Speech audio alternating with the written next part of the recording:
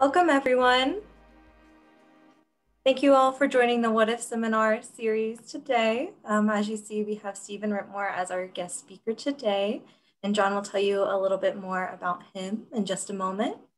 Just to let you know, this webinar is going to be recorded and sent to all those who registered for the seminar today.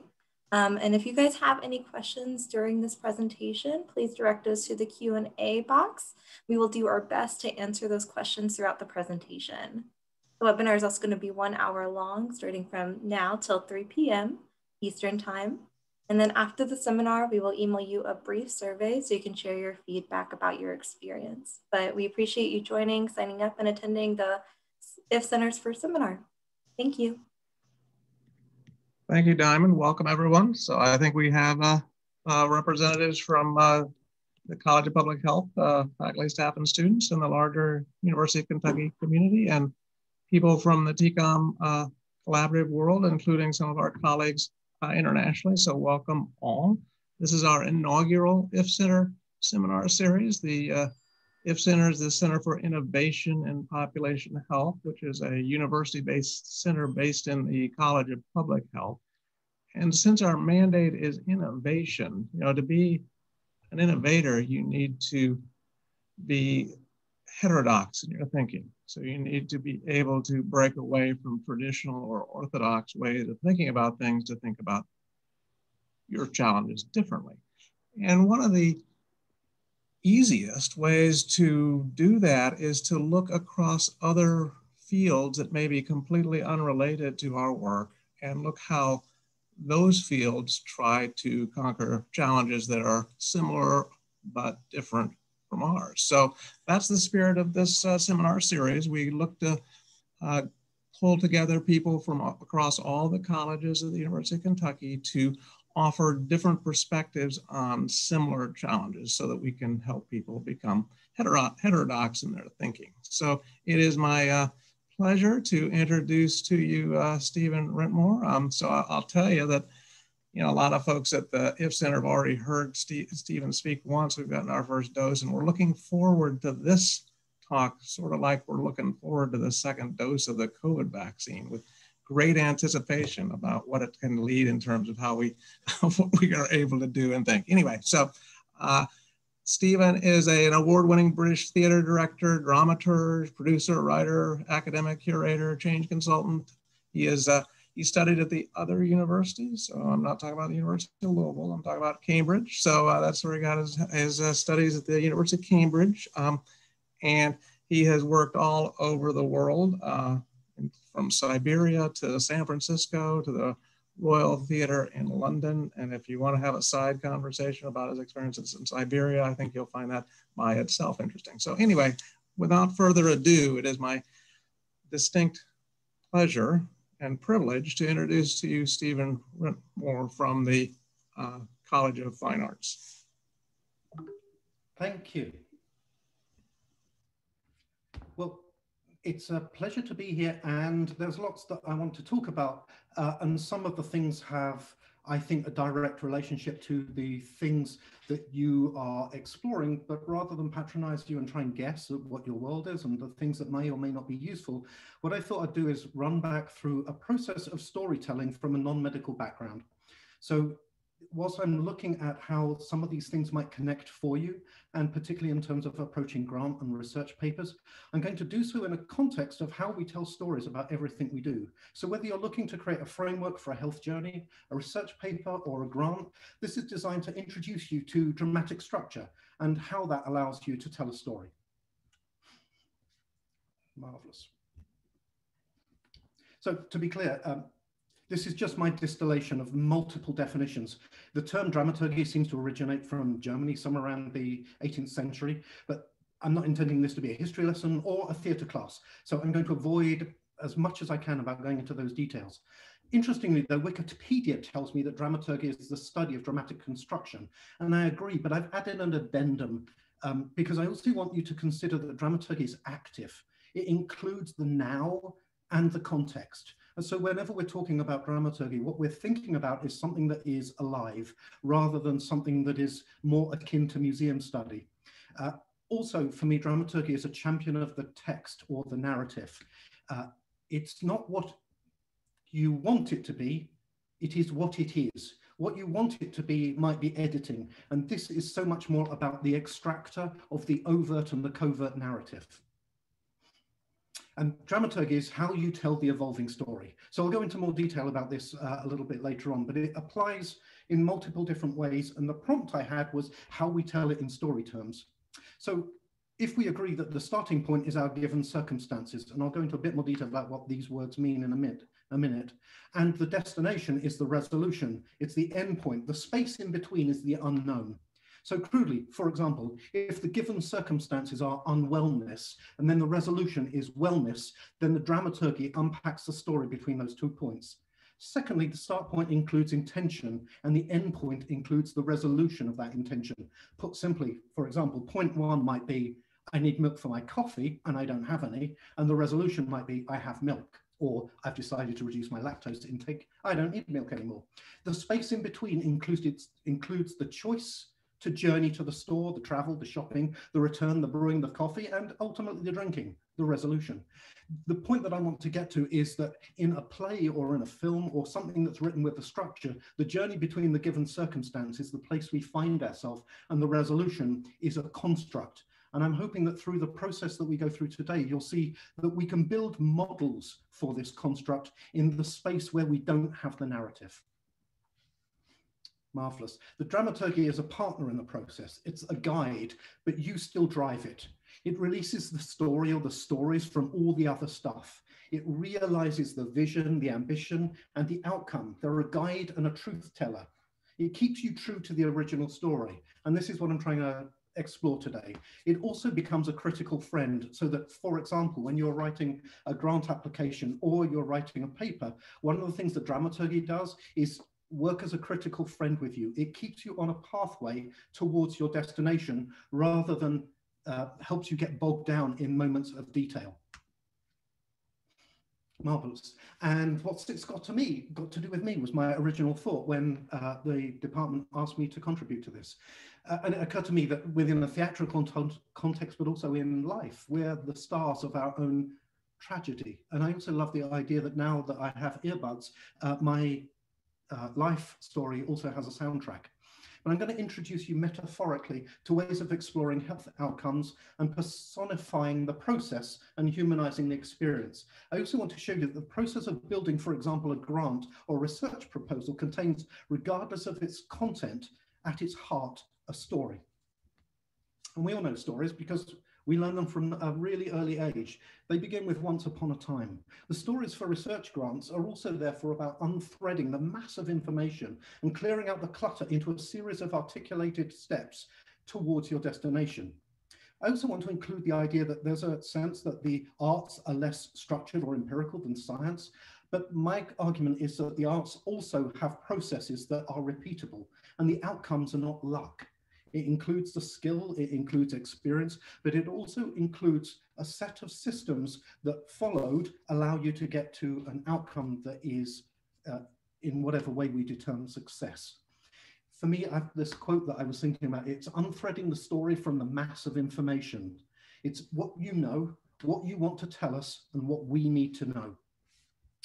It also comes back to the idea that stories are pretty basic in their origins, the idea that there are a limited number of props. We've got plots. We have the David and Goliath, we have Cinderella, we have the quest like Tomb Raider, or we have the voyage and return like the Hobbit. All of these in and of themselves are the baseline out of which you construct the narrative that you want to use. And the tools that you use are the thing that make it original, make it exciting, and make it engaging. The tools include language, they include nuance, they include metaphor, and they include theme. At its heart, though, is a consideration of the audience, because it doesn't matter how clever you are and how complex your argument, if the audience can't see it and respond to it, they don't go on the journey. And so part of my thesis for today is the idea that dramaturgy is about releasing the story specifically, and this is the active bit, it releases the story for the audience to hear. I'm going to introduce you to a student called Hamlet from a writer called William. because one of the easiest ways of giving you an example of how dramaturgy and structure might work is taking an existing narrative and deconstructing it for you to use it as a context for our wider conversation. I'm hoping that through this you can see a degree of metaphor, but I also want to assure you that this isn't a theatre class and it is not long enough to go into a scholarly overview of Hamlet. But to build my theme, I'm going to introduce you to the context of the play as an action of the play. And this isn't to assume your expertise in Hamlet, but rather to give everyone an overview and the same starting point to our conversation. It'll also introduce you, I hope, to a shared language that you might find helpful. So here we go. The story puts Hamlet in the middle. So within the dramaturgy, what you have is the central protagonist, or the narrative that you want to tell the story about. And around that narrative, you have the other significant people who are involved. In the world of Hamlet, it includes Claudius, the actors, who I'll go into a little bit more detail later. We've got Hamlet's family, we've got the university where he's a student, the people, Hamlet is the Prince of Denmark. We've got Polonius, who for shorthand is the Prime Minister. It includes his daughter, whom Hamlet is in love with, and she in love with him. And it includes Laertes, who will ultimately kill Hamlet. And it includes Hamlet's friend Horatio, who is there as a confidant throughout. We also have the outside world, or politics in this case. You can also make that slightly more complicated if you want to create nuance by changing the depth and size of the circles depending on your perception of how important they are to the central character. And then this first word that we've come across is plot. And this is the unfolding events and what actually happens. It happens to be reflective in hindsight or after the event. So we can see the entirety of a plot because we can read the entirety of the play. In a health journey, we might make predictions. So if we're in the middle of the process, we can make educated estimations. In our grant and proposal writing, we might consider the whole process of the document, the plot. Also, I just want to unpack the idea of the key elements of Hamlet into 2 slides. So Hamlet is a play that in performance is about 4.5 hours long. So it seems ridiculous to think that you can compress and condense everything that happens in the story into 2 slides. But I also want to go back to the idea that our maxim is, what does your audience need to know? And when you're writing or considering the story that you need to tell, one of the things you're engaging with is how I get the key elements across, creating space for a conversation afterwards that will allow me to show more depth, rather than showing all the depth at the beginning and allowing the audience no pathway through all the complexity that you then create. It's also about working in a process of editing, so that what you're doing is paring back the information you have to reveal core elemental truths that become the building blocks for your story. So these are the significant moments in Hamlet's story. It's debatable, there are others, but I picked out some. And what I've also done is support each action point with a quote. I know this because of this, so that within my process, when I make a statement, I'm looking for a way of evidencing it. So I won't read all this to you because that would be patronizing, but I'll start with Hamlet returns from university for the funeral of his father and the remarriage of his mother. And we know this happens very quickly because Hamlet says the funeral baked meats did coldly furnish forth the marriage tables. So this idea that in poetry, we get the sense of pressure on Hamlet and the idea that how could his mother marry his uncle so quickly after the death of his father? We have this tension. And then going through, we have revenge this foul and most unnatural murder and get thee to a nunnery and to be or not to be, where we have this first insight that Hamlet is unwell, where he's pushing away his friends, pushing away his girlfriend, and he's considering whether being alive or not being alive is a worthy solution to his predicament, which leads him to a state of emotional turmoil. And he says, I'm mad, but north-northwest. This leads to the arrival of the actors. And I love them as a metaphor, and I also love them as an idea, because the world of Hamlet is enclosed within the castle of Elsinore. It's a closed system, and it takes the arrival of the outside agency, the agency of change, in this case, the actors, to come and tell a story and show a different way of viewing it. And then we have the unfolding sense that Claudius becomes suspicious. My offense is rank, it smells to heaven. Then Hamlet, who has been planning murder all the way along, achieves his ambition, but murders the wrong person, thus damning his soul to hell. Oh, what a rash and bloody deed is this.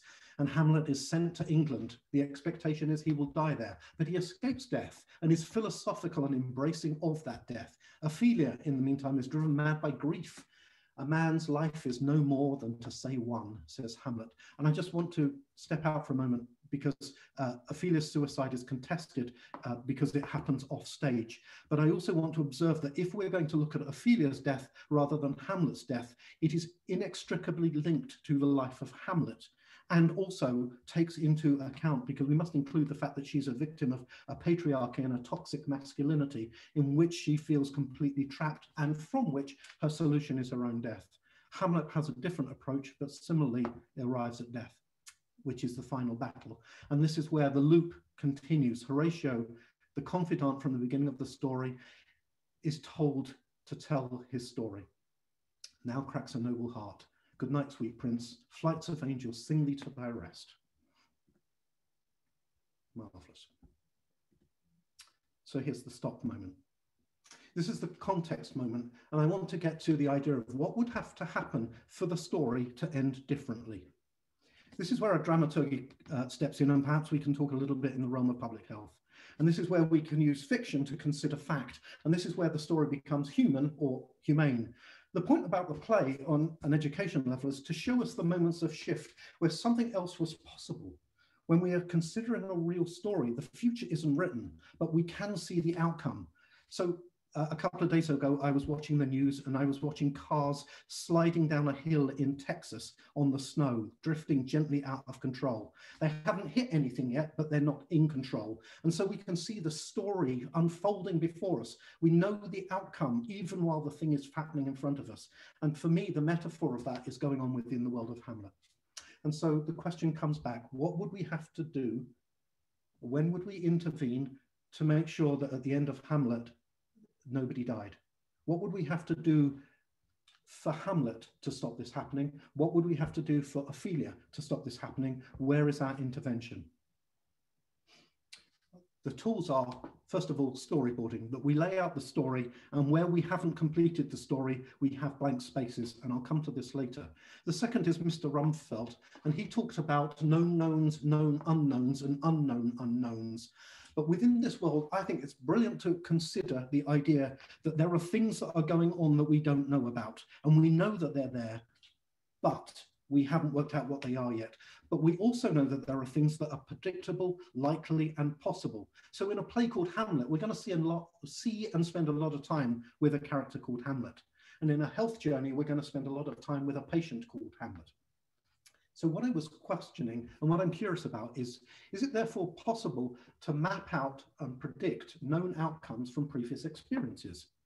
Is it possible, for example, to take the experience of another person who is in a similar situation and look where that person's journey went and then overlay it onto the person who hasn't yet lived that story? In the space that we don't know, we have in maths X. In theatre, we call it the what if. What if this happened? And what if this happened? And each moment, therefore, contains the possibility of another path. Because in the story of theatre, the end is always written, and what we do as the audience is experience the unfolding of that story. In a tragedy, we know, because the form demands it, that the outcome is death. Therefore, the process leads in incremental moments towards that death. That is the reveal.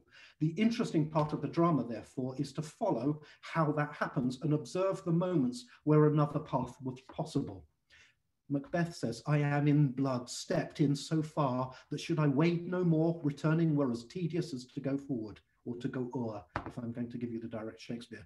But I want to spotlight that every one of these moments contains a myriad of other possibilities. Each step isn't predictable in our lives, but some things have a regularity about it. And what storyboarding will do is allow you a space to go, these are things that we could predict to happen. So if we go back to the cars drifting down the hill in Texas, it was predictable at the top of the hill that those cars would hit the ice and snow, and at some point the driver may lose control. There are other known unknowns. There could be curveballs that come into the situation that might be unlikely, but still allow the possibility of us telling the story. So what we can do, and I'll get to this at the end of this presentation is create pathways that allow us to look at a probable outcome and then possible other outcomes and make space for outliers. I want to connect this to an anecdote about getting thin. So when someone, anyone, but let's call it me, starts their diet, the starting point has an intention. And the first 2 weeks are great. I go to the gym, I'm feeling excited, I'm working out, and I like being in the gym, even though I kind of hate gyms, and I'm listening to new soundtracks, and it's fun building my soundtracks, and I see progress, and I change my eating behaviors, and I feel a little bit better about all these things. And 2 weeks later, I've lost some weight, and I feel good. And then the next week, my progress kind of slows and I've lost a little bit less weight and going to the gym isn't quite as fun as it used to be. And that's the moment where it would be easy to quit. It's also the moment where all of the rewards start to diminish. And now it starts to take on a psychological need for my determination to get going and move forward. Now, if we were to plan an intervention in a storyboarding setting, then our first point of contact, having established the idea that I'm going to the gym, is in 2 weeks to check just before things go off the rail that everything's okay, that there's a moment here where a motivational conversation or a reminder that it's a process, it's not a destination, would be helpful to help me get through the next 2 weeks and the next 2 weeks and the next 2 weeks. So the storyboarding is about reminding the participant that there's a destination, but the storyboarding is also helping the outside agency, the actors in the world of Hamlet, to plan their moments of intervention so that they can be useful, so that the person doesn't slip off and fall into other behaviors, historic behaviors, known behaviors, because we've seen it happen before in other people. Hamlet's great question is to be or not to be.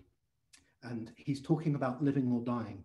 But we could also look at it in terms of to tell or not to tell, to do something or not to do something. Sometimes choosing not to do something is also active. So when you're telling your story and you know all about ABC, you're an expert in ABC, that doesn't necessarily mean that we need all to be represented in your work, in your writing, in your presentation. Rather, you could choose C as your most potent element and allude to A and let B go. And if you're asked for more detail, then your B can be reintroduced. For example, if you're interesting, it is interesting to me to know that Hamlet is a student of Wittenberg because it gives context to his relationship with the ghost of his father. He's a student of divinity, and therefore his relationship with the idea of good and evil and the devil sent to temptation becomes significant to his plot journey. It's also fascinating to me that Denmark, when the play was written, had the most powerful cannon in Europe, which made it tax rich because no ship could pass between the straits of Denmark and Norway without making payment. But these are contextual. Knowing it helps, it's entertaining, but perhaps they don't help the reader engage in the story of Hamlet. And that's my provocation in this. The second thing is to go into the idea of what the characters say about themselves or the patient or the material that you have. So Hamlet tells us, oh, that this too solid flesh would melt, thaw and resolve itself into a dew, or that the everlasting had fixed his cannon against self-slaughter. Oh God, God, how weary, stale, flat and unprofitable seem to me all the uses of this world. So we know that his state of mind is challenged. We know that he needs help. He's telling us that he's in a difficult predicament. How do we get close? Well, Ophelia is close to him, but this is what she says about him. Oh, what a noble mind is here o'erthrown. And I, of ladies most dejected and wretched, that sucked the honey of his music vows, to have seen what I've seen, see what I see. Again, we can see that she too is journeying in a direction that is not healthy for her. And so we have this evidence thing that we can start to plan and plot and include within our journey of storyboard. So what do we think?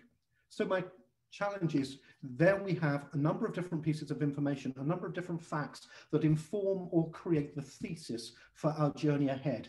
If we didn't know how the play finished, if the play has yet to be written, we now have a series of pieces of information that we can use as evidence to build or predict or create the storyboard of what might happen next. And that, if you like, is where I wanted to start. The next thing is that Hamlet, being a fiction, is designed to tell a story, and it happens within a framework. And we know real life isn't like that, right? But what I want to do is get to the idea that within all of our lives, there are predictable and repeatable behaviors that give us and allow us as outsiders to a story, the ability to build a framework for it. And it's that structure that allows us to be for choice of a word, scientific. So it works like this. Stories have a structure. So back in ancient Greece, in a book called Poetics, Aristotle created a framework that we still use today. There are, of course, alternative models, including the ubiquitous postmodern approach, but this will serve as context for the next part of the narrative. What I want to do is get the idea that in drama, what we're doing is working on building and hooking the audience. So it's constantly escalating. I also want to suggest to you that if we're dealing with a health outcome, our ambition is to make sure this doesn't become an increasing line, but rather it either declines or goes straight, or even more ideally, we leap towards the end. Let me show you it in a different context. This is the 1 hour TV drama concept. And you can also see that it was built in 15-minute sections because back in the day, there used to be commercial breaks.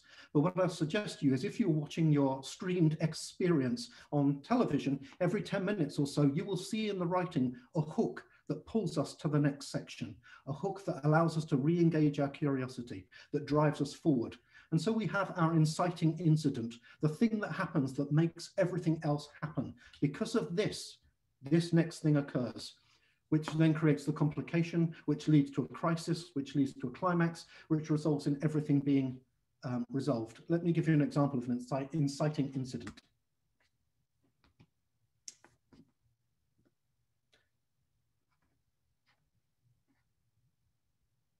So in John Wick, we have this small text. I heard you struck my son. Yes, I did, sir. And may I ask why? Yeah, well, because he stole John Wick's car and killed his dog. Oh, and because of that action, everything else that happens in the film follows on.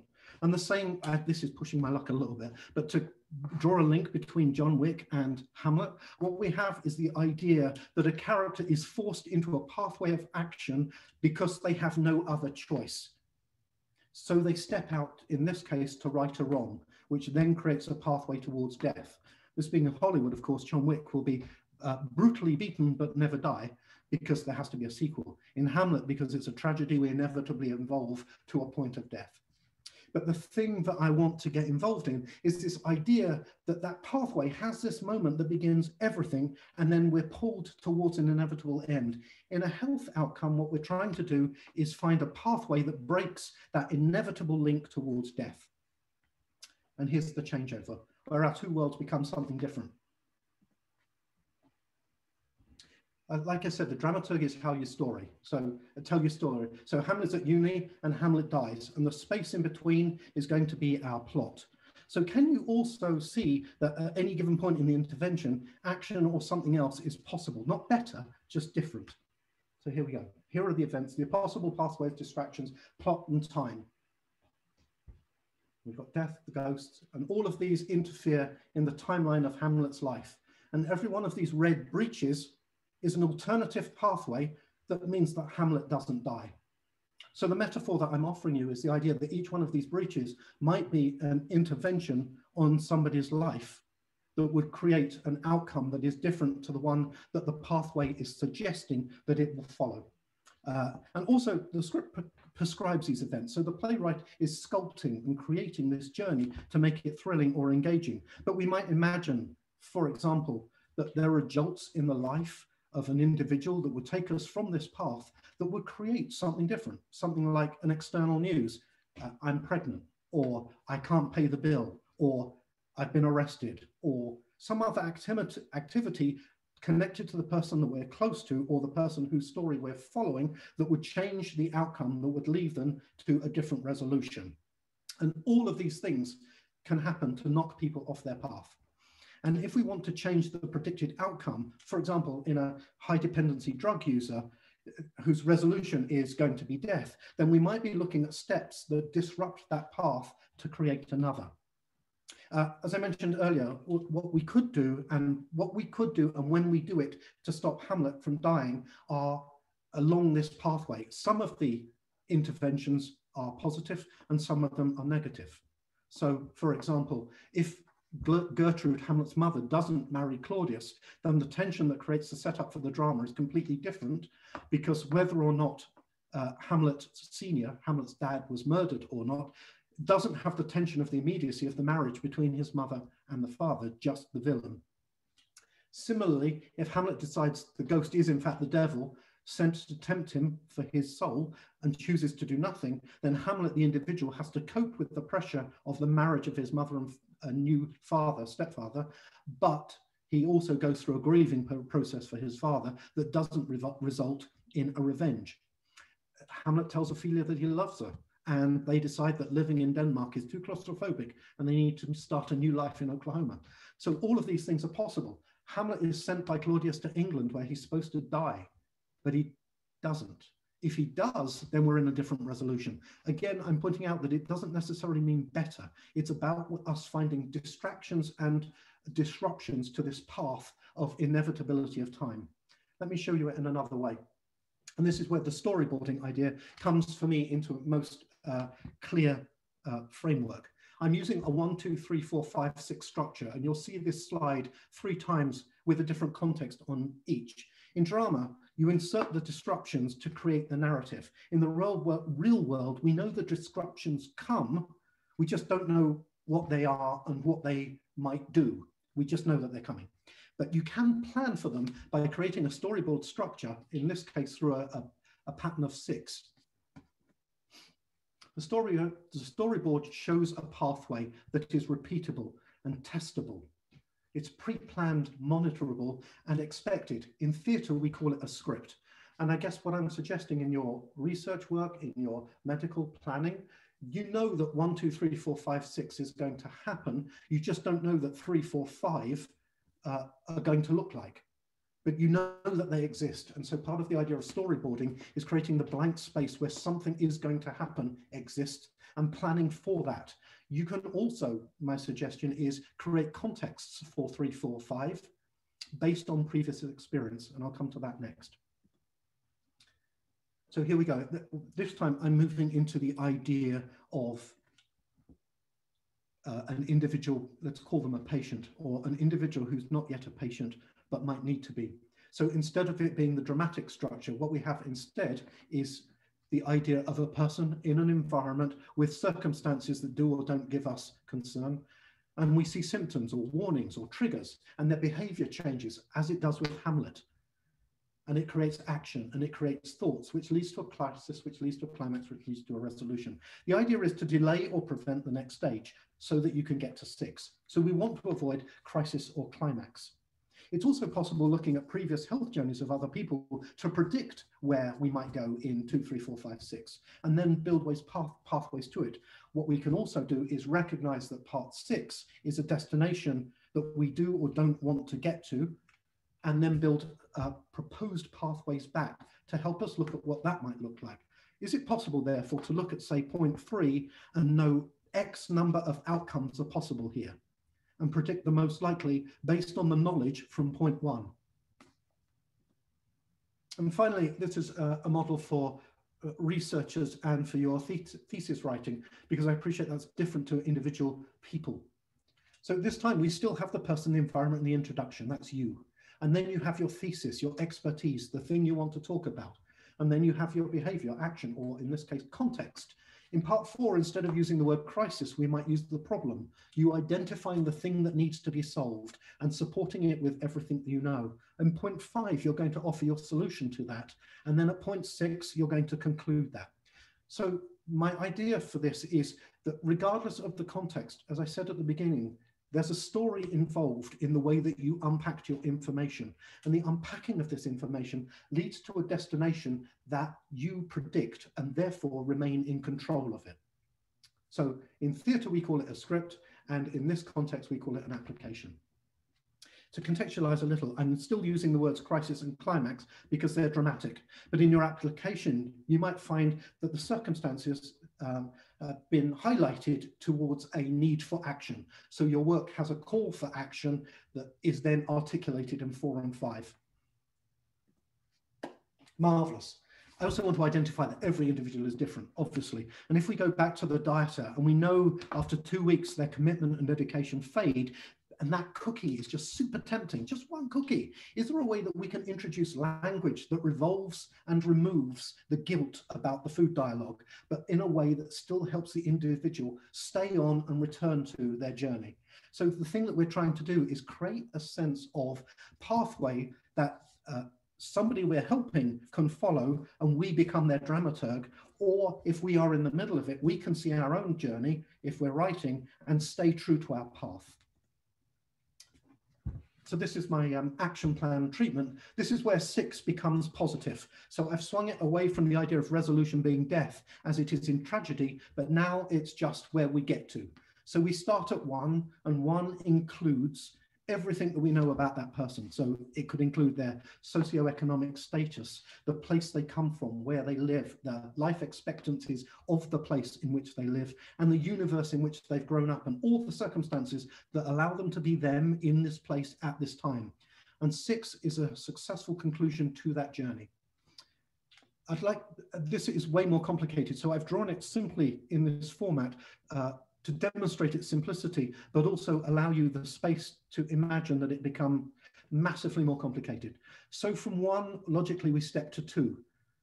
And I've reduced 2 to 3 points. So we have 2A, 2B, 2C. But from 1, any number of 2s are possible. But let's say our person steps from 1 to 2C. 2C then also has a myriad of possibilities towards 3. And once they've arrived at 3, we can move into the next one. You can also see that I've included an unknown, which is they could have done something completely abstract that I wasn't expecting. And I've included the idea of unknownness within this. So 3ABC were predictable outcomes from 2C. Having arrived at 2C, I could see that they might go to 3A, 3B, or 3C, but I've also acknowledged that they could go somewhere that I haven't seen. However, we see that they went to 3C, which then leads again towards other outcomes and leads to other outcomes, which leads to our resolution. I also want to acknowledge, because it's not drama and therefore not a fitted structure, it doesn't have a simple sense of outcome because it's not been crafted by a writer. No resolution is also possible. But what we do want to do is, if we see a person at 3C, our intervention might be to steer them to a preferred version of 4. And having arrived at 4, is there a preferred version of 5 that our intervention can help an individual on a journey towards, leading to a destination? And this is my complication moment. This is like a zooming in on one of these moments, because I think this is also one of the challenges we have to navigate. Because what we have is we start here and we go to progress, but we might not have process. We might just stand still, or even worse, we might have a regression.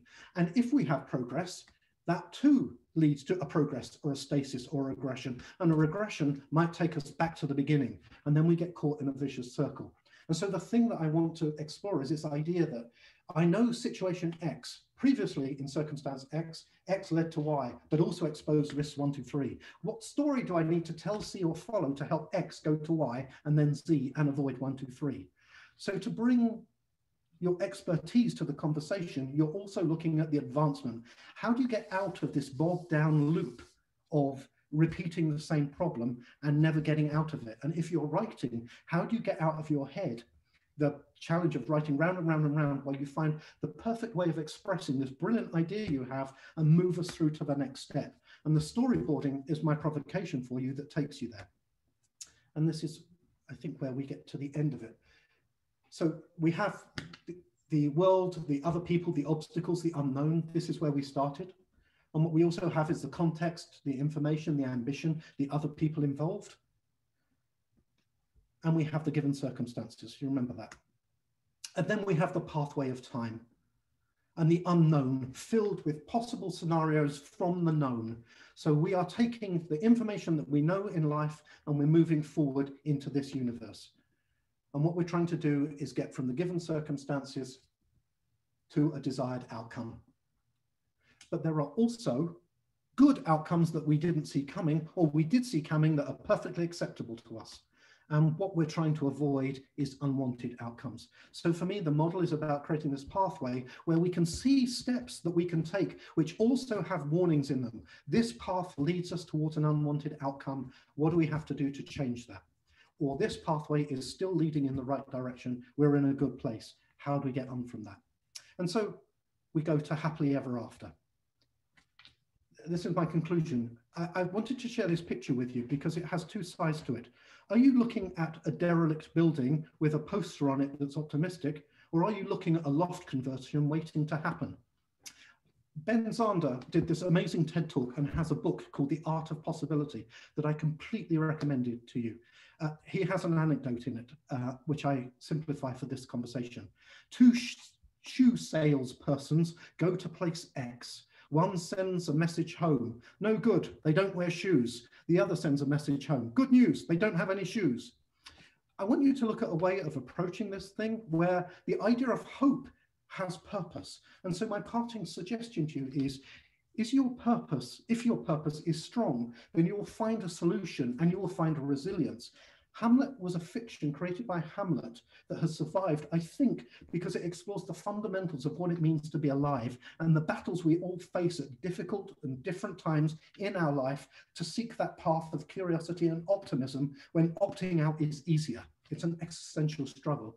Dramaturgy is a way of adding an analytical layer to your work before, during, and after. It is your critical friend as you're traveling down the pathway, and it helps you plan and expect what might happen next.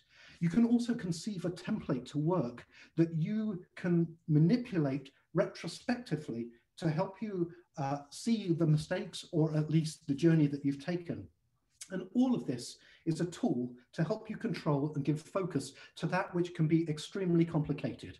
It helps you see the story you want to tell and the audience to hear it too. Thank you. And I'm about to step into answering a question mode. I've seen that there have been loads of chat elements coming in. So I will step away from the presentation and turn back to a face, and perhaps there'll be... Stephen, there's been a whole lot of chats, and I'm wondering, Amy Dixon, if we could get you to come on as a panelist, and because I think what your group does and what Stephen's talking about, there's some really interesting interfaces. I'm just wondering if you'd be willing to get on, so you'd be... Oh, good. So I think Amy said yes. So if Elliot, if you could make Amy Dixon a panelist, and Amy, if you could come on and kind of describe your safe systems work, I think, and we could get Stephen's take on that. I think that'd be cool. Hi, I missed the last little bit of what you said, John, because it reconnected me, but I think I know. I just say what you do and get Stephen's response.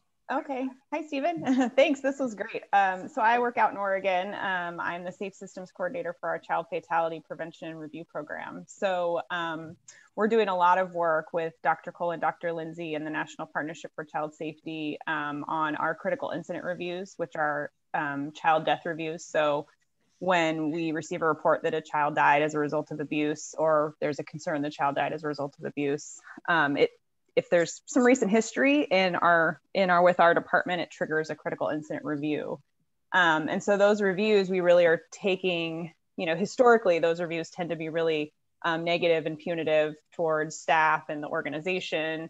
And so our work is really around thinking about the system story. So what is it that happens in the system that influences really common casework problems that come up in these cases with tragic outcomes? So we have, we're really working on our process to think about in each individual case, what were the points in time in which there may have been an opportunity to change the trajectory, right? And so it's really what you're talking about, right? Were there points in time in which things could have happened that may have changed the trajectory for the family and for the child that we're looking at? But then beyond that, we also look at the system story. So we have improvement opportunities that we identify, and we're actually getting ready to do some work here in Oregon right now, thinking about in families with substance use that was an influencing factor in the death of a child, and how our interventions or understanding of that substance use could have changed the outcome, right? So now thinking about across a number of cases, how do we tell the story of the system to identify ways in which we might have a different outcome in the future? So that's a little bit about our work, but I'm wondering, if that resonates for you and how you think about that. It totally does. And I have said at the beginning, and I maintain that I do not have health expertise, but it seems to me that one of the things that I've read in papers for years and seems to be part of systems is that we look at these things in retrospect. So we look at what went wrong with the intention of learning from it, except we don't learn, because when it happens again, we see the same picture returning. And I guess what my provocation is, we know that these things happen, and they happen in different ways. And there's detail and nuance in every single moment, but that detail and nuance doesn't stop the fact that we have, in this case, a child in a precarious situation or at-risk situation, from which we know that there are 3 or 4 outcomes, including death, including abuse and all the other things that you've mentioned. And my suggestion is, you already have that story because another child went through it. And if you can overlay the template of that story rather than look in retrospect, what you're dealing with is the multiple possible outcomes of the next step, because you've seen those steps before. It includes the unknown, the curveball, whichever phrase you like, which is something completely radical could happen and completely change the game. That's completely allowed. And you can acknowledge that in it. But my experience just in my own career is that happens really rarely. It's like the lottery ticket outcome, right? But what normally happens is in my diagram, A, B, or C. We could make that 10 or 15 long, and you could also scale it in terms of most likely to happen as number 1. The most likely thing to happen is that we do advance to the next step and the next step, and then services get involved and child is removed from home, because that starts a new journey for that child, which includes its own dramaturgy. And so my idea is that what you're doing is taking the story of one individual moment, recognizing there are other stories involved in it. So Ophelia has another life in Hamlet, which is complicated enough, including the relationship she has with her father and her brother, but that isn't the play of Hamlet. If we were to do the play of Ophelia, we would see her stories going off with different moments and different intersections. And we could again lay a template on her journey that says, how do we stop her dying? And there are multiple ways that we can intervene in that, including solving Hamlet. If we fixed Hamlet, then Ophelia wouldn't die. So part of, I think, the thing that you're talking about is, before you start planning in retrospect and then having reviews and so on, is there a way of having a conversation which is, we know that next step in person X is that they will move to A, B, or C, probably. And therefore, are we ready for them to arrive in A, B, or C? And what do we need to have ready to catch them? This person is falling out of a window. Are we ready to catch them? Or are we going to reflect on what situations we need to happen to stop there being a window in the first place, which is useless because the person's falling.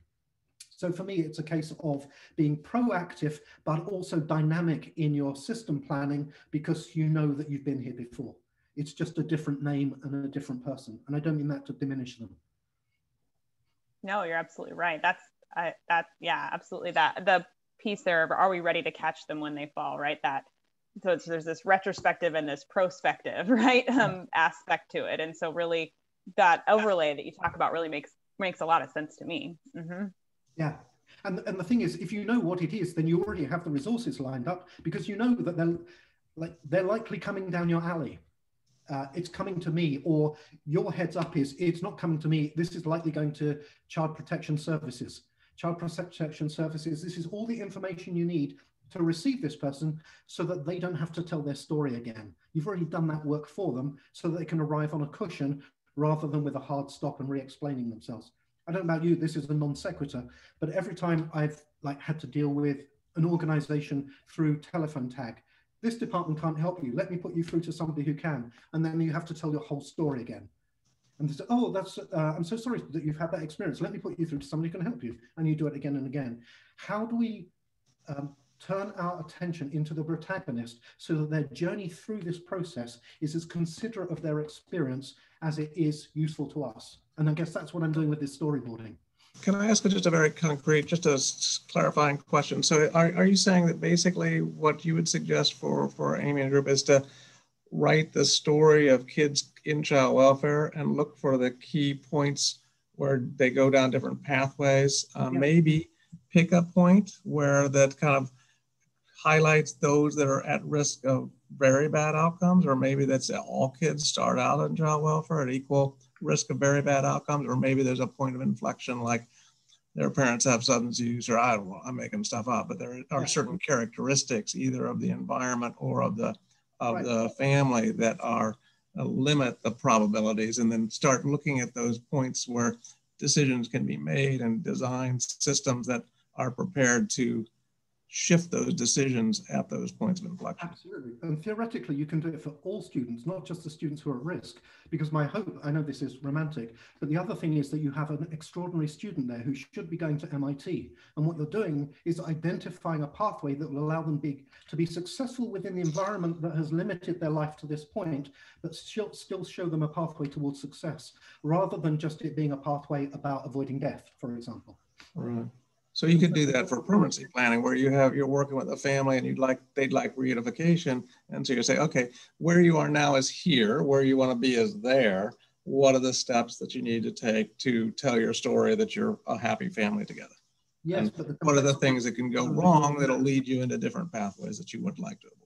Yes, sorry, John, I interrupted you, but the point is you're also mapping the other steps that they might take. So you also have a plan for what happens if that path isn't followed. So it's not catching you by surprise if they don't do the happily ever after pathway.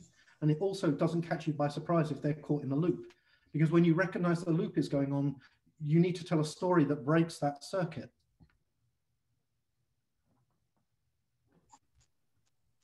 Seems so consistent with the safe systems concept of anticipating bad outcomes, right? Bad things. Yep, it really does. And it resonates with our work that we're doing too around when we think about neglect and chronic neglect in particular, and interrupting cycles and helping families rewrite that story. Mm-hmm.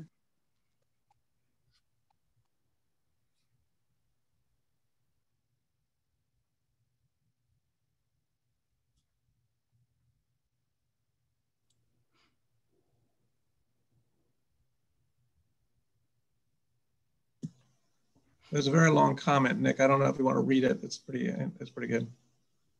Sure. So let's see. This is from, I can't see exactly who it's from, but Nicole agrees. Nicole, yes. It says, this is really, really interesting. I've learned so much from this talk about how to think about designing effective health interventions using using storyboarding framework, and also how to tell grant agencies about what researchers are doing and why they matter. I'm a social scientist who works with story in community outreach and engagement. There is a really important question here about what kinds of stories do people need to hear at all those points of crisis. How can you foster powerful storytelling among valuable populations to do both A, better understand the context for researchers, B, provide hope in ways that also avoid the stigmatization you were saying? There is a fantastic set of resources that we use for this work in community and leadership development, story circles, leadership, storytelling, etc. Thank you. That's great. Other comments?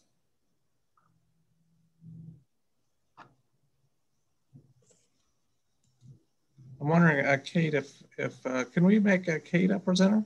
Because Kate Cordell is doing some interesting stuff about story mapping, which seems like there's some parallel kinds of things. I don't know if you wanted to comment, Kate, not to put you on the spot or anything, but I just put you on the spot. All right, hopefully you can hear me okay. Yeah, thank you. Oh, great, yeah. No, I wasn't being a data person.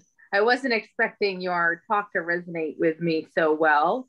And I really think that you said you're not a expert in the social sciences or the health sciences, but boy, you seem to really understand and get the circumstances that are being faced in our field. So thank you very much for your ability to empathize with what we face. I appreciate that.